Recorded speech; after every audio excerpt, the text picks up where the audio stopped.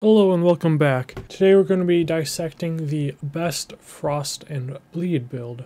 So the main trick to this build is of course proccing Frost and Bleed, and with Bleed proccing and attack power being boosted by Bleed and successive hits, we can really break enemies' health bars and melt them down. Now, as you know, Fire actually resets the Frost status. That's where the problem starts. When you reset Frost, you are also resetting that 20% debuff. Now, this is his build. We said in the build breakdown that you do want 60 Vigor. 15 Mind, he has a reason for it, so I'm not going to dock him on that. Of 24 Endurance. Now, as we said in our build breakdown, you don't want more endurance than you need, and you don't really need all that much endurance with this build. 80 dexterity, that's fine. Keen is okay with the Raptor Talons, especially since he wants to buff it. 15 intelligence, that's not good. Frozen Armament costs 15 intelligence and gets 60 frostbite buildup. So instead of that, you could use the Freeze Grease, which also gives 60, but you don't require the 15 points in intelligence. He also has 25 Faith for Golden Vow. Then he also does it Fire's Deadly Sin. That's less fine because, as we said, if you reset Frost, it is a worse bleed. For my improved build, I do think that this is more of a thematic build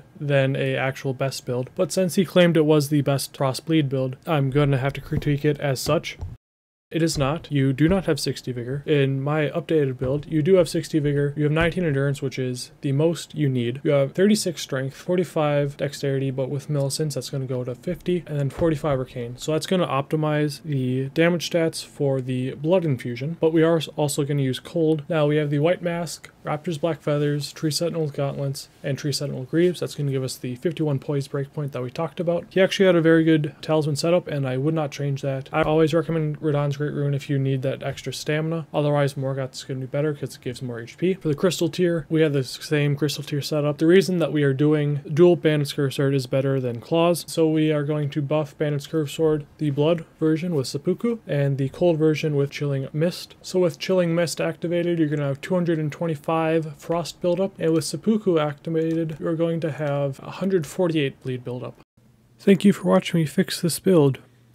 I am the Lord.